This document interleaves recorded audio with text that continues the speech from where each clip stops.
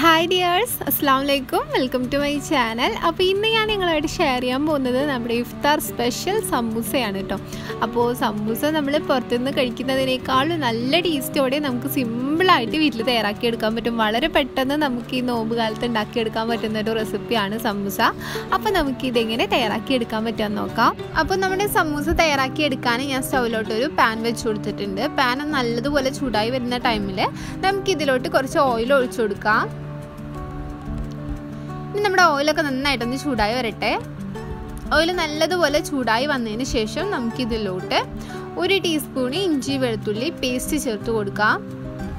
ഇഞ്ചിയും വെളുത്തുള്ളിയും ഒരേ അളവിൽ തന്നെയാണ് ഞാൻ എടുത്തിട്ടുള്ളത്. എന്നിട്ട് നമുക്കിത് നല്ലതുപോലെ ഒന്ന് മൂപ്പിച്ചെടുക്കണം കേട്ടോ. അപ്പോൾ ഇത് നന്നായിട്ടൊന്ന് മൂത്ത് വരുന്ന ടൈമിൽ നമുക്കിതിലോട്ട് ഒരു പച്ചമുളക് ചെറുതായിട്ട് അരിഞ്ഞത് കൂടി ഇട്ട് കൊടുത്തിട്ടുണ്ട്. അപ്പോൾ എരിവൊക്കെ നിങ്ങളുടെ ഇഷ്ടത്തിനനുസരിച്ച് ചേർത്ത് കൊടുക്കുക. ഇനി നമുക്കിതിലോട്ട് ചേർക്കേണ്ടത് സവാളയാണ്. അപ്പോൾ ഞാനിവിടെ 2 മീഡിയം സൈസ് സവാള ഇതുപോലെ ചെറുതായിട്ടൊന്ന് കൊത്തി അരിഞ്ഞ് വെച്ചിട്ടുണ്ട്. അപ്പോൾ അത് നമുക്കിതിലോട്ട് ചേർത്ത് കൊടുക്കാം. എന്നിട്ട് നമുക്കിത് നന്നായിട്ടൊന്ന് വഴറ്റിയെടുക്കണം. ഇതിലോട്ട് ചെറുതായിട്ട് അരിഞ്ഞ് വെച്ചിട്ടുള്ള ക്യാരറ്റ് കൂടി ഞാൻ ചേർത്ത് കൊടുക്കുന്നുണ്ട്. അപ്പോൾ ക്യാരറ്റ് അല്ലാന്നുണ്ടെങ്കിൽ നിങ്ങൾക്ക് ഇഷ്ടമുള്ള വെജിറ്റബിൾസ് ഒക്കെ ചേർത്ത് കൊടുക്കാം. നിങ്ങൾക്ക് വളർന്നിട്ടുണ്ടെങ്കിൽ ക്യാബേജോ ക്യാപ്സിക്കനോ ഒക്കെ ചേർത്ത് കൊടുക്കാം കേട്ടോ. അപ്പോൾ ഞാനിവിടെ ക്യാരറ്റാണ് ചേർത്തിട്ടുള്ളത്.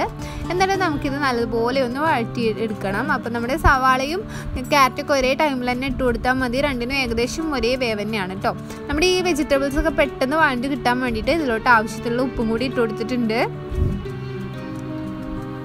ഇതെല്ലാം കൂടി നന്നായിട്ടൊന്ന് വഴണ്ടി വരട്ടെ. അതുവരെ നമുക്കൊന്ന് വെയിറ്റ് ചെയ്യാം. അപ്പോൾ നമ്മുടെ വെജിറ്റബിൾസ് ഒക്കെ ഇപ്പോൾ നല്ലതുപോലെ ഒന്ന് വഴണ്ടി വന്നിട്ടുണ്ട്. അപ്പോൾ ഇതിന് ഇത്ര തന്നെ മതിയാവും. ഇതിലോട്ട് ഇനി നമുക്ക് മസാലപ്പൊടികളാണ് ചേർത്ത് കൊടുക്കേണ്ടത്. ഇതിലോട്ട് 1/2 ടീസ്പൂണ് മുളക് പൊടി ചേർത്ത് കൊടുത്തിട്ടുണ്ട്. ഒരു 1/4 ടീസ്പൂണ് മഞ്ഞൾപ്പൊടി ചേർത്ത് കൊടുത്തിട്ടുണ്ട്. അതുപോലെ തന്നെ ഒരു 1/2 ടീസ്പൂണ് മല്ലിപ്പൊടി, ഒരു 1/4 ടീസ്പൂണ് ഗരം മസാല കൂടി ചേർത്തിട്ടുണ്ട്. അപ്പോൾ ഇത്രയും മതിയാവും. മസാലപ്പൊടികളൊക്കെ നമ്മൾ വളരെ കുറച്ച് മാത്രമാണ് ചേർത്തിട്ടുള്ളൂ. അത്ര തന്നെ മതിയാവും കേട്ടോ. അപ്പോൾ എന്നിട്ട് നമുക്കിത് ഈ മസാലപ്പൊടികളുടെയൊക്കെ പച്ചമണം മാറുന്നത് വരെ നല്ലതുപോലെ വഴറ്റിയെടുക്കണം. അപ്പോൾ നമ്മുടെ മസാലപ്പൊടികളുടെയൊക്കെ പച്ചമണമൊക്കെ ഇങ്ങനെ ചെറുതായിട്ടൊക്കെ മാറി വന്നിട്ടുണ്ട്. അപ്പോൾ അത് ഇനി ഇത്ര തന്നെ മതിയാവും.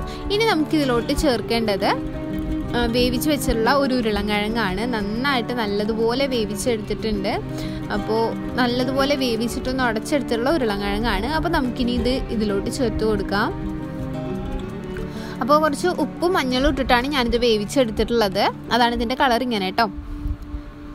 എന്നിട്ട് നമുക്കിത് നന്നായിട്ടൊന്ന് മിക്സ് ചെയ്തെടുക്കാം. നമ്മുടെ ഈ മസാലയും അതുപോലെ ഉരുളൻകിഴങ്ങൊക്കെ നല്ലതുപോലെ ഒന്ന് യോജിച്ച് വരട്ടെ. അതുവരെ നമുക്കിത് നല്ലതുപോലെ ഒന്ന് മിക്സ് ചെയ്തെടുക്കണം. അപ്പോൾ ഉരുളൻകിഴങ്ങൊക്കെ നന്നായിട്ട് മിക്സ് ചെയ്തെടുത്തതിന് ശേഷം ഞാനിതിലോട്ട് ചേർക്കുന്നത് ചിക്കനാണ്. ചിക്കൻ ഒന്ന് ഉപ്പും മഞ്ഞളും ഇട്ടിട്ടൊന്ന് വേവിച്ചെടുത്തിട്ടുള്ള ചിക്കനാണ്. എന്നിട്ട് മിക്സിയിലിട്ടൊന്ന് ക്രഷ് ചെയ്തെടുത്തിട്ടുള്ളതാണ്. അപ്പോൾ ഒരു കപ്പോളാണ് ഞാനിതിലോട്ട് ചേർത്ത് കൊടുത്തിട്ടുള്ളത്. അപ്പോൾ ചിക്കൻ നിങ്ങളുടെ ഇഷ്ടത്തിനനുസരിച്ച് ചേർത്ത് കൊടുക്കാം. ഒരുപാട് വേണമെന്നുണ്ടെങ്കിൽ ഒരുപാട് ചേർത്ത് കൊടുക്കാം. വളരെ കുറച്ച് മതിയെങ്കിൽ അങ്ങനെ ചേർത്ത് കൊടുക്കാം. അപ്പോൾ ഞാനിതിന് ഈ ചിക്കനും കൂടി ഈ മസാലയിലോട്ട് ഇട്ടിട്ട് നന്നായിട്ടൊന്ന് മിക്സ് ചെയ്തെടുക്കുകയാണ്.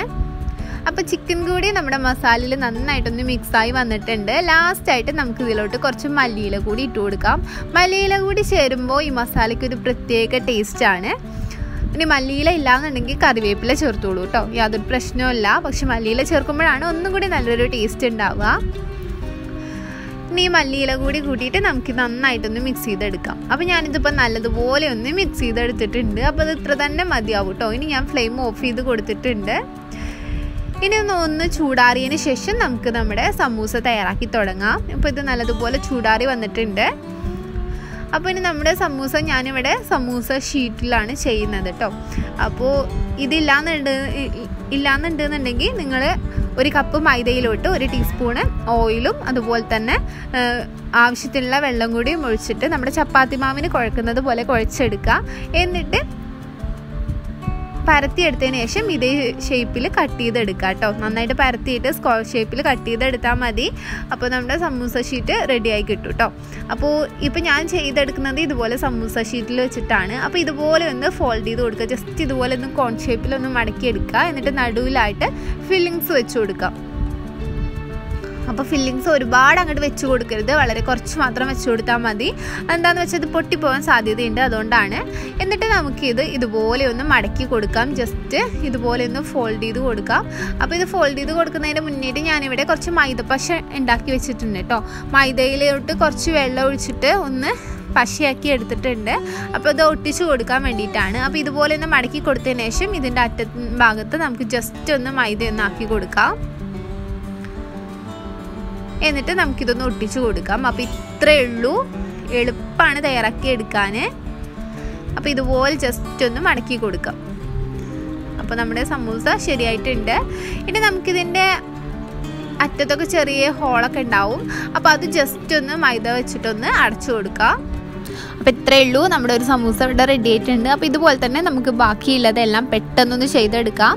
അപ്പോൾ ഒന്നുകൂടി ഞാൻ കാണിച്ചു തരാം കേട്ടോ. ഇതുപോലെ കോൺ ഷേപ്പിലൊന്ന് മടക്കിയെടുക്കുക. എന്നിട്ട് സെൻറ്ററിൽ ഫില്ലിങ്സ് വെച്ച് കൊടുക്കുക. എന്നിട്ട് നമുക്കിതൊന്ന് ഇതുപോലെ ഒന്ന് മടക്കി കൊടുക്കാം. എന്നിട്ട് കുറച്ച് മൈദപ്പശ വെച്ചിട്ട് ഇതൊന്ന് ഒട്ടിച്ചു കൊടുക്കാം. അപ്പോൾ ഇത്രയേ ഉള്ളൂ അല്ലേ, വളരെ സിമ്പിളാണ് തയ്യാറാക്കി എടുക്കാൻ. അപ്പോൾ എല്ലാവരും ഇഫ്താറിന് ഇതൊന്ന് ട്രൈ ചെയ്ത് നോക്കണം കേട്ടോ. എന്തായാലും എല്ലാവർക്കും ഇഷ്ടപ്പെടും. അപ്പം ഞാൻ നേരത്തെ പറഞ്ഞ പോലെ തന്നെ ഇപ്പോൾ ലോക്ക്ഡൗൺ ഒക്കെ ആയതുകൊണ്ട് തന്നെ ചിലപ്പോൾ ഷീറ്റ് കിട്ടാനൊക്കെ ചിലപ്പോൾ ബുദ്ധിമുട്ടാവും. അങ്ങനെയുള്ളവർ മൈദയിൽ കുറച്ച് ഓയിലും അതുപോലെ തന്നെ ആവശ്യത്തിനുള്ള ഉപ്പും വെള്ളം കൂടി ഒഴിച്ചിട്ടൊന്ന് കുഴച്ചെടുക്കുക. എന്നിട്ട് പരത്തിയെടുത്തതിന് ശേഷം സ്ക്വയർ ഷേപ്പിൽ അറ്റഭാഗങ്ങളൊക്കെ കട്ട് ചെയ്തെടുത്തിട്ട് ഇതുപോലെ ഒന്ന് ചെയ്തെടുത്താൽ മതി. അപ്പോൾ എല്ലാതൊന്നും ചെയ്തെടുത്തിട്ടുണ്ടെങ്കിൽ ഞാനിതുപോലെ എന്നിട്ട് ചൂടായ എണ്ണയിലോട്ട് ഇട്ടിട്ട് ഫ്രൈ ചെയ്തെടുക്കുകയാണ്. അപ്പോൾ ഫ്രൈ ചെയ്തെടുക്കുമ്പോൾ പെട്ടെന്ന് മറിച്ചിട്ടിട്ട് ഫ്രൈ ചെയ്തെടുക്കുക.